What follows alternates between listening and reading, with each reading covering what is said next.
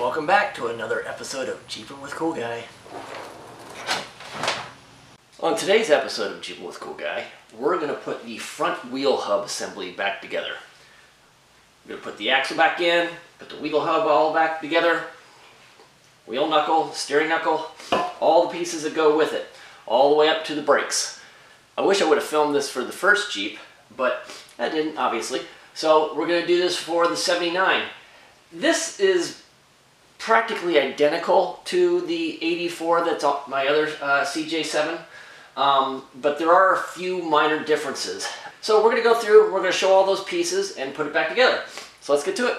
When I first took this apart, I thought that this was threaded onto the actual ball joint, but really there's no threading that goes onto it. It just slides over the top of this thing. So when you're taking this thing out, you don't need to unthread this. You just need to pop this thing down through here, and then you can take this off. Steering knuckle, got your ball joints all pressed in. Start from the bottom, get it all lined up, and slide the bottom ball joint post up through, and then apply the bolt or the nut that goes with it to the bottom part of it, get that threaded on. Then we're just putting this on here just to hold it in place so that we can get everything else put together. Just hand tighten that. Then you take your upper split ring stud seat. Okay, whatever. And you thread that down over the top of the post. Then take your DIY homemade tool. I took a 3/4 inch socket, just one that I had gotten at Lowe's or Home Depot, and used an angle grinder with a cutting wheel, and I cut out the notches. The reason that I chose 3/4 is because it needs to be big enough to go over, the center part needs to be big enough to go over the ball joint, but it also needs to be small enough to fit inside of the threaded hole on the axle. Install this to where it is actually flush, just flush with the top of the axle yoke. There, perfect. Okay, now you want to tighten up the bottom ball joint lock nut to 85 foot-pounds. There we go, 85. In like Flynn. Oh, that's tight. That's tight. Alright, now that the bottom nut is tightened up, you need to take your spindle key, I don't know, whatever it is that you've made, and you need to tighten that nut to 55 pounds. And then once you get that set to 55 pounds, then you put your castle nut on, and this goes to 100 pounds. All right, 55 foot-pounds. Sweet. Castle nut is 1 1/4. 100 foot-pounds. Now, when you're doing this, you're obviously going to have to get one of these slots aligned with the hole for the cotter pin. And the one thing you don't want to do is you don't want to loosen this up. So you may have to go over 100 foot-pounds just to get it to line up. Well, off by just a touch, and I'd rather not loosen it up. And there we go. And just bend the cotter pin all the way out and around. All right, now we're going to put in the axle. Slide your axle in. Now, I've seen a couple people having replaced the universal joints on the axle with the spindle,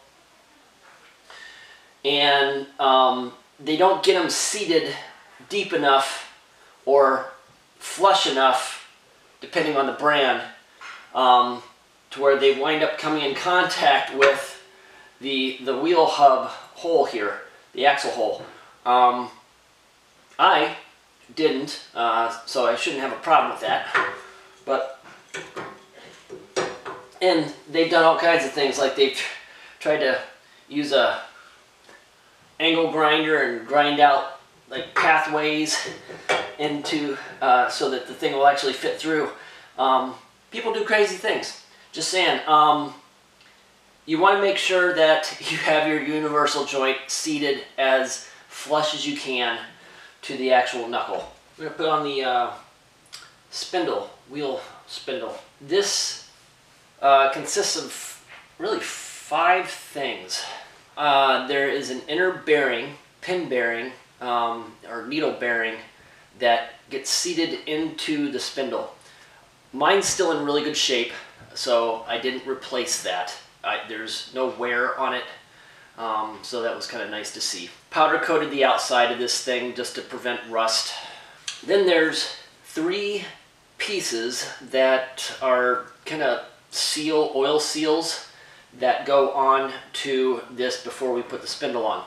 First is the main seal, gasket seal. You want to install it with the flange kind of lip pointing outwards. Get that seated nice and properly. And then you don't need to, but I'm going to put just a very light coat of grease on here just to provide a little bit of friction reducing. And then there's this plastic washer, and there's a chamfered side to it, kind of a bezeled side. That bezeled goes towards the axle, its housing itself, because what this does is it fits over the curve of the main base part of the spindle as it goes out into the shaft. So that should fit on there nice and easy. And then there's a small seal gasket that has a groove on the inside of it, well, lip, whatever.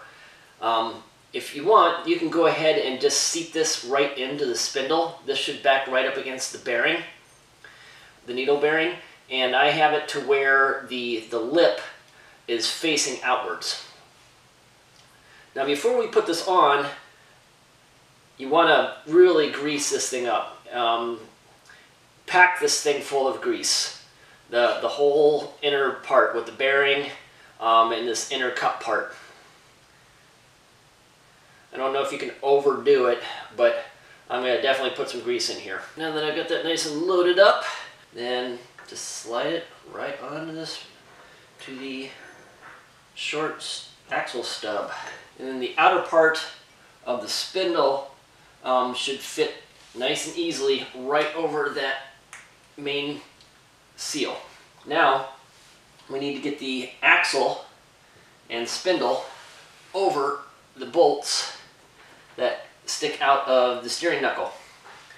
Alignment may be a little off here because when I powder coated this wheel knuckle, I took all of the bolts out, just knocked them out with a hammer so that I could get everything nice and cleaned up, and then I stripped all rust off of those things and put it back in. Obviously the alignment's going to be a little off, so I'm going to put this on with a rubber mallet. There we go. Alright, now that we've got the spindle on there and it's seated nice and well, the next thing that goes on is the dust shield. Actually, before I even put on the dust shield, I would recommend putting on your caliper anchor support. This is for a 79 narrow track axle. When they went to the wide track axle, they went with a different caliper. And with that different caliper comes a different anchor support. Now, as far as I can tell, and seeing, the wheel knuckle, the steering knuckle, seems to be the exact same. They just switched up the anchor support and the caliper itself. There is a pin, a guide pin, that goes into here, but you want to make sure that this is on the bottom side, and it's also facing inwards. These need to be torqued down to 100 foot-pounds.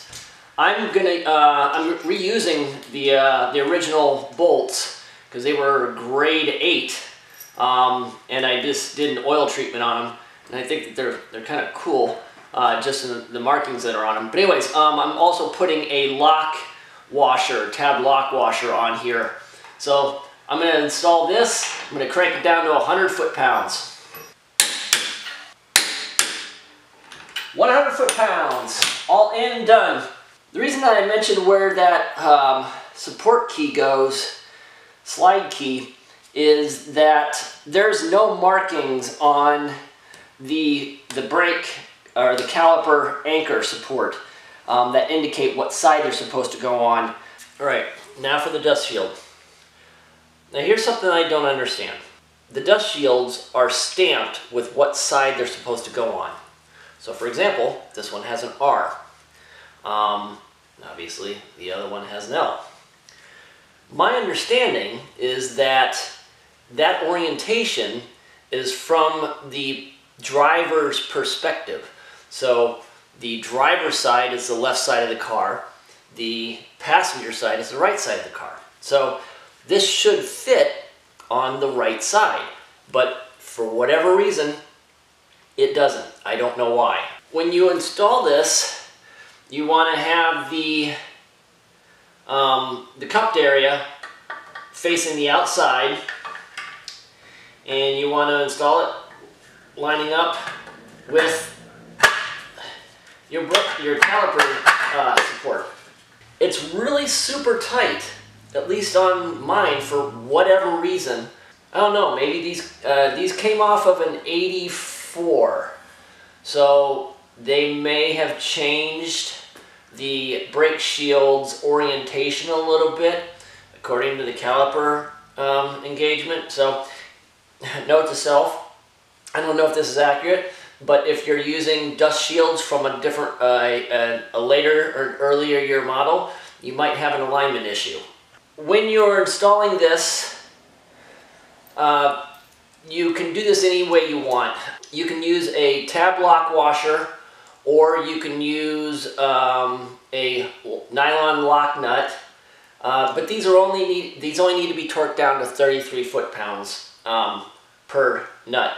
So I'm just going to use a little bit of Loctite, just a touch bit of Loctite on here.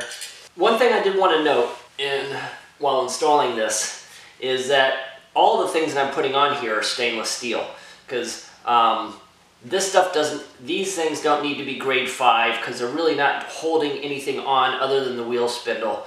But I wanted to make sure that I put something on here that was never going to rust out again.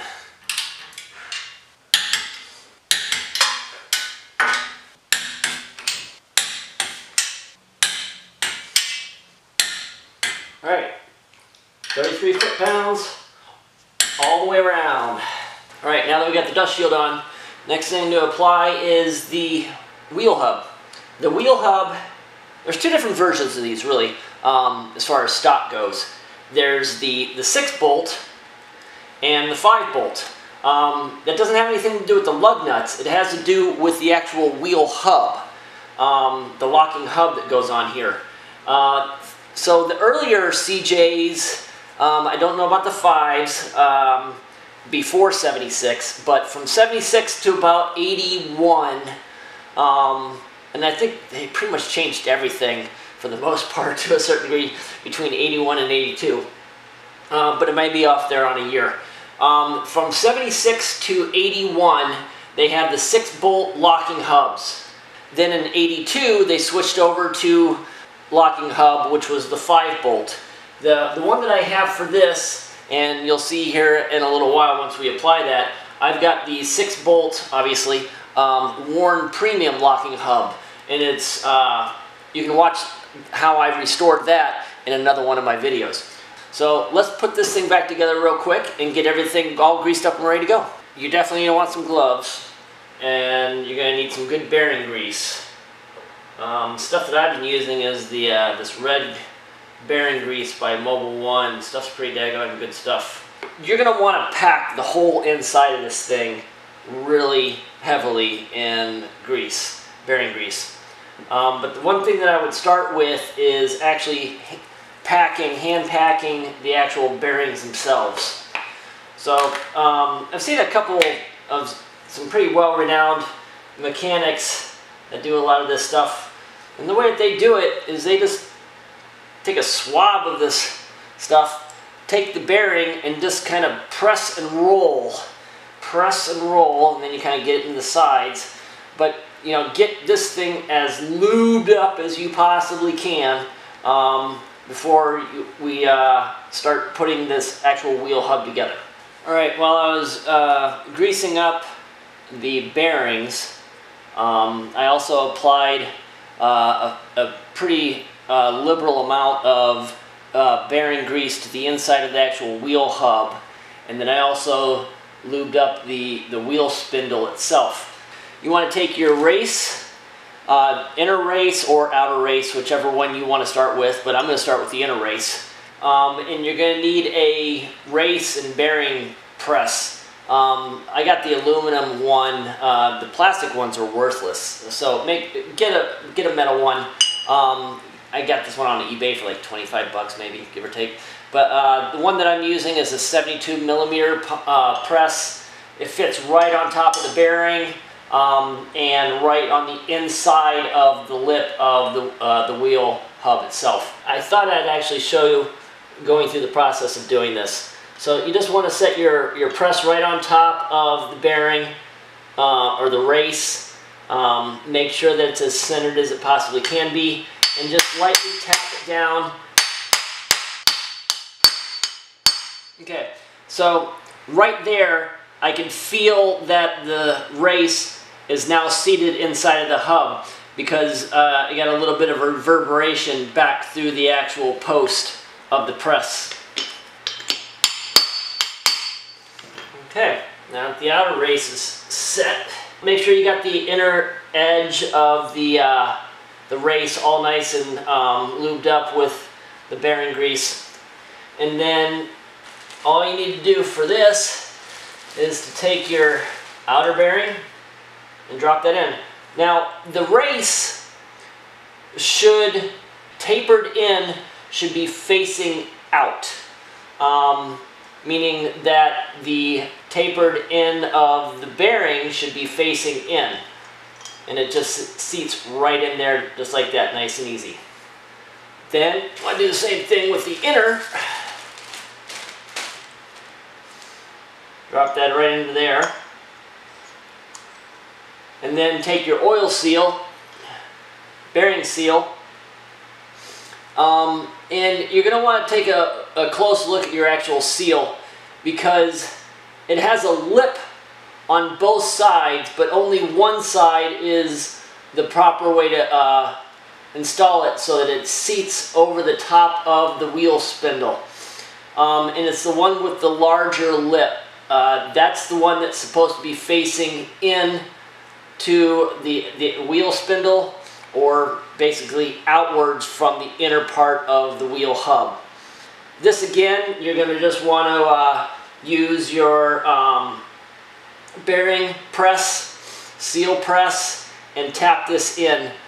You want to get it to the point where it's nice and level with the lip of the hub. Anything after that, you're kind of starting to push down into the bearing. And then when you actually put this wheel hub on here and we get everything cranked down, this thing will seat itself the way it's supposed to be. Now we need to move on to the rotor. So the way that the rotor works with the wheel hub is you have your wheel studs, and they just fit simply right through the hole, but the actual, I don't know what these, I can't remember what these things are called, I guess splines on the bolt actually mesh with the wheel hub, not the rotor itself. So you need to take your wheel hub and press the wheel hub onto the lug bolts. You can do that with a press. You might be able to do it with a hammer. I'm going to go and press these on real quick, but this is essentially what you're looking to do, is to press those through the wheel hub, or through the rotor into the wheel hub. Now, let's install the hub. All you need to do is just slide it right on, knowing that the outer bearing doesn't have anything holding it in, so be careful because you could pop it off with your axle stub, and if it lands on the ground, then you get all that contaminant in the grease, and you don't want to do that. So anyways, once you slide it on here, you should be able to feel the inner oil seal, you just kind of saw it there, fit right onto the spindle. Once you get that point, you know that you're seated. Obviously push that bearing back into place. Now we need to install the outer lock washers and outer lock nuts. There's 4 components for the lock washers and the lock nuts. First one that goes in is the lock, or the washer that has just a simple tab on it. You slide that right in on that wheel spindle, and that tab on the washer goes right into the groove that's carved into the wheel spindle. Then take your first lock nut. Both of the lock nuts are the exact same. There's really no differentiation between the two. Thread that on, and then this one gets cranked down to 50 foot-pounds. And then once you reach that 50 foot-pound torque threshold, then you back it off 1/6 of a turn. It's kind of nice because on these 6-bolt hubs, you already have 1/6 of the way laid out for you. You just have to align it that way. So now let's get in really close so you can see this next step. This is your outer lock washer. You can see how there's a bent, the tab is actually bent inwards or outwards depending on your orientation. You want to slide that into that groove and underneath the inner lock nut.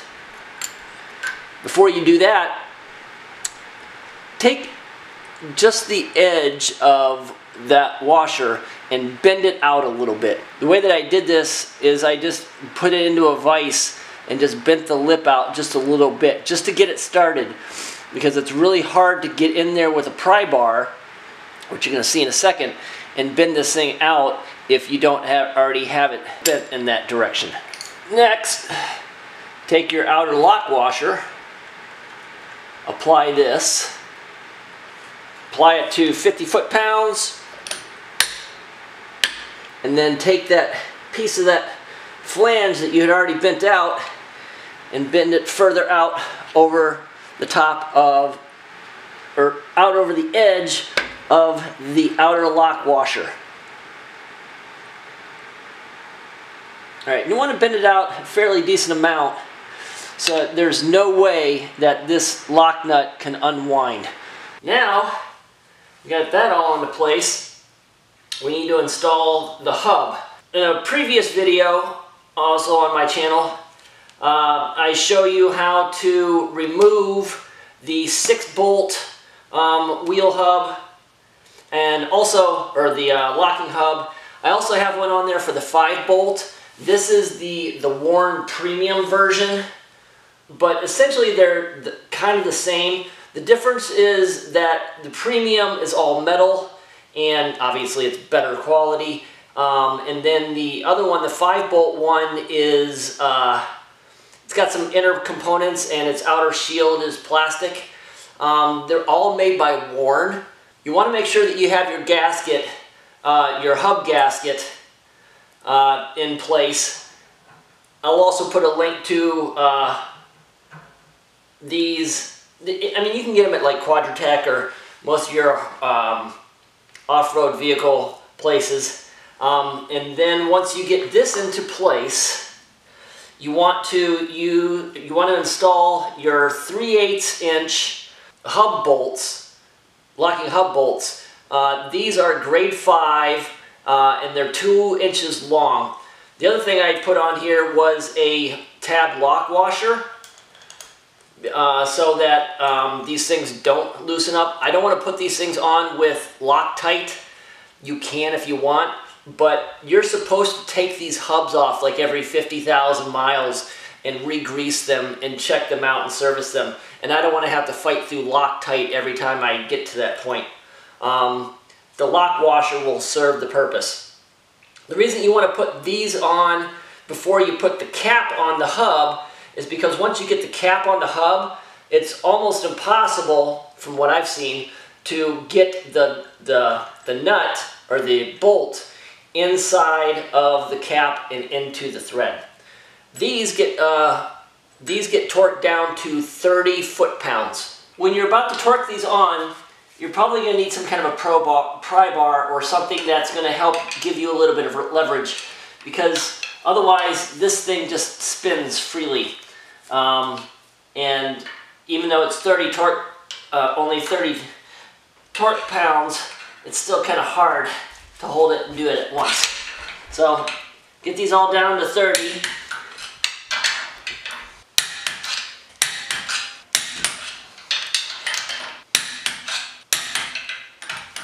Cool. Once those are all torqued on, the last thing you do before you put the cap on is to put your snap ring, your lock ring, on the very end of the stub axle. When you were installing this and maneuvering stuff, you might have slid the axle in a little bit, which would make it hard to actually get to that groove. So just reach inside the wheel and slide that axle out just a touch so that you can actually get your snap ring on. Set your snap ring pliers to expand and slide it on and push it until you hear it kind of click into that groove. Maneuver the axle back and forth just to make sure you're set. Give your wheel a nice good spin. It should spin very freely. When we were actually putting on the lock washers and the lock nuts on the inside of the wheel hub on the wheel spindle, that's when we were actually setting the tension or setting the bearings that are on the inside of the wheel hub, and also making sure that that oil seal is seated very nicely on the wheel spindle. Now we've got that all into place. Last but not least, install your worn locking hub cap. There's a gasket that goes in between the cap and the housing. I got this actually through Warren, called him up, had him send me a set, because I can't find these anywhere. I have no idea where you could get them other than from Warren. Anyways, two things. Probably could have gone with stainless steel bolts here, because this housing on the 5-bolt and the 6-bolt, premium or standard Warren locking hubs, is aluminum. So grade 5 or grade 8 is probably a little overkill, because if you're going to break the aluminum housing way before you're going to break a stainless steel bolt, let alone a grade 5. So if you wanted to keep it to where it's never going to rust out, you could probably just use stainless steel and be perfectly fine. When you're putting the hub back, or the hub cap back on, there is a pin on the inside of on the outside of the spring of the cap itself. That pin goes into only one slot that is carved out on the inside of the housing, and that is the one curved slot. So look for that, slide that pin into that point, because that's the only way that you can get it installed. And then once that's into place, then take your cap screws, install these. I'm hand tightening them. I couldn't find anything as far as documentation as to the factory specs, but from what I've seen in other discussions, this is 12 foot-pounds. So on top of that, this is a 5/32 inch Allen wrench head. Now I don't have an Allen wrench socket head that I can put on my torque wrench to make this work, so I'm just going to kind of wing it, just to the point where I feel like it's about 12 pounds. Really, these are it's an aluminum housing. These are very small. I think they're number 10 size screws.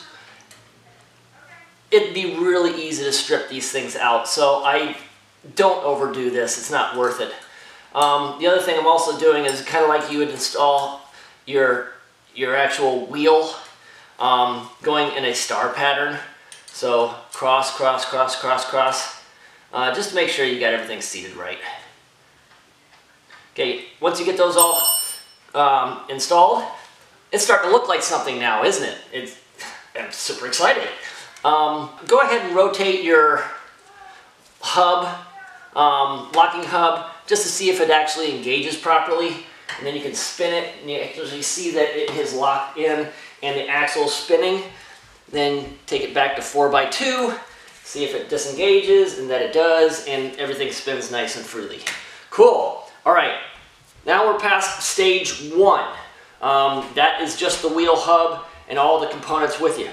So realize that anytime you have to change your brakes, you have to take off the whole hub, because you have to take off this and this just to be able to take off and replace the rotor. So you'll obviously get used to doing this. Before we install the caliper, I did a little bit of reading, and I wanted to go back and tell you about a little bit of discrepancies between the 76 to 81 and then the 82 to 86 as far as the front wheel hub.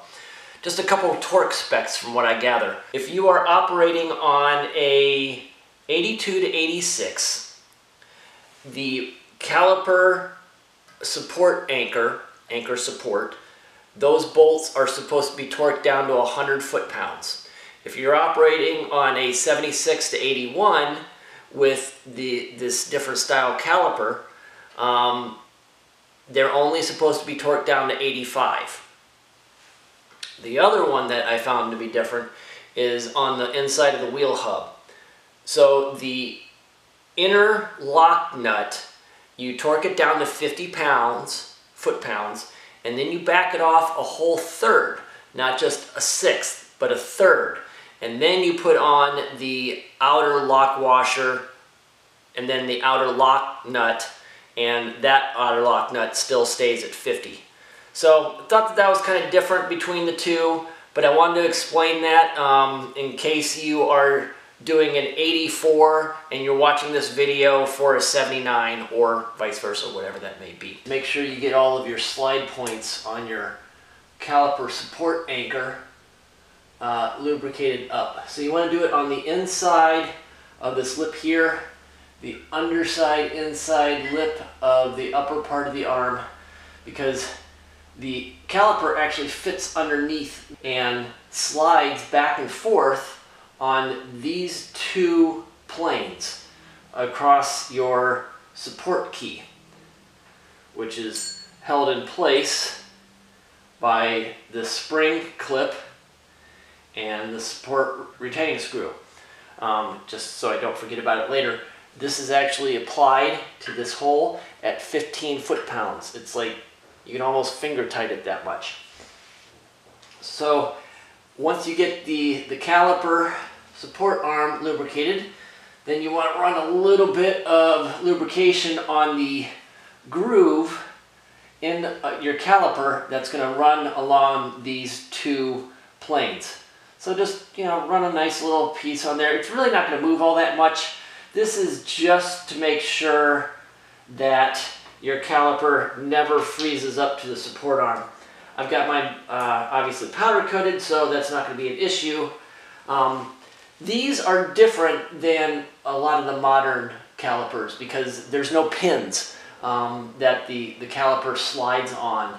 It just slides on the support arm. So that's why you want to make sure you got enough lubrication. First, you want to start with the inner brake pad. Inner brake pad has two tabs on them. This particular model has little flanges on the end of the brake pad. They fit right into the slot of the caliper support, anchor support. It drops right into there and right in up here, and then it fits perfectly inside of this curved out, cut out area of the caliper. Then take your main caliper, grab your outer brake pad. You'll notice that it has two tabs on the top part and then one flange that runs along the bottom. I think this is kind of like a brake dust shield. I don't really know what purpose this serves other than that. that slides into and fits perfectly inside of the outer part of the caliper. So you can see how those tabs fit right over that, and then the main plane fits right underneath there. So it's a nice tight fit. And then place this over the top of the inner brake shoe, and then slide it right into place. Once you get the caliper in, you can kind of let it rest there a little bit. Then take your support key and the spring, put the spring on top of it so that the tabs are pointing down. Lift up, push up on the caliper as much as you can, and slide that key in underneath the bottom part of the caliper. Should be just enough room to get it to fit in there. Slide it across. This should go very easily and nice and gently, especially if you got it lubed up nicely. And then take your support key retaining screw. You also want to slide, you only want to slide the support key in far enough to where it fits right on top of the bottom tongue of the support anchor, and the inner cutout of your support key is right aligned with the support key retaining screw hole. Screw that in, apply 15 pounds of foot pressure. Like I said, not much. And we are in. Caliper has been installed. There's a nice little close-up of the back of it. So, front of the vehicle's out here. This is the support key. This is the clip that goes on top of the support key, in between the support key, the anchor, and the caliper. And this is what it slides on. And then this is the support key retaining screw. So this is what I was talking about with that cutout of the support key. This is where you want to have it aligned, and then you just slide it in nice and easy. I put the whole wheel hub together, got everything installed, and then realized that the rotor that I had ordered, which was for a 6-pin wheel hub and then a 5-bolt lug nut pattern, but what I wasn't paying attention to was the actual thickness of the rotor. There's 2 different widths to the rotors. I inadvertently ordered the thicker one. I think it's like 1.125, and it is really, really freaking thick. So what had happened is I go to put on the rotor, I can't even get the caliper to fit over the rotor with the brake pads in there. It's like a 1/4 of an inch too thick. So I tried to figure that out, and then I realized that there's actually 2 different widths to the rotors. So if you have this type of brake caliper on your CJ7, or 5 maybe, you're going to want to go for the thinner one. And I believe that that's a 0.875 width rotor for a 2-pin or a 2-bolt caliper and a 6-bolt wheel hub pattern. Just take note of that, because I don't want you to go through what I just went through, because it was a week, because I had to send the rotors back and I had to get the new ones in, and it was all because I didn't know that there was a difference in the rotor width. I wanted to point something out before we sign off on this awesome video, is that I had previously installed the calipers wrong side. On the caliper itself, there should be an indicator of what side it goes on. There should be an R for the right and L for the left. And also, a good way of knowing is that the brake bleeder is supposed to always be at the top part of the caliper, so that you get all the air out. And 2, that where the brake line connects into is in the narrowest part behind the wheel knuckle. So your brake line should just run straight up and around, right up to the actual frame bracket. Yay! We got the wheel hubs all put together, at least for the Dana 30 on the 79 CJ7. Right, looking forward to the next video of Jeep with Cool Guy? I know I am.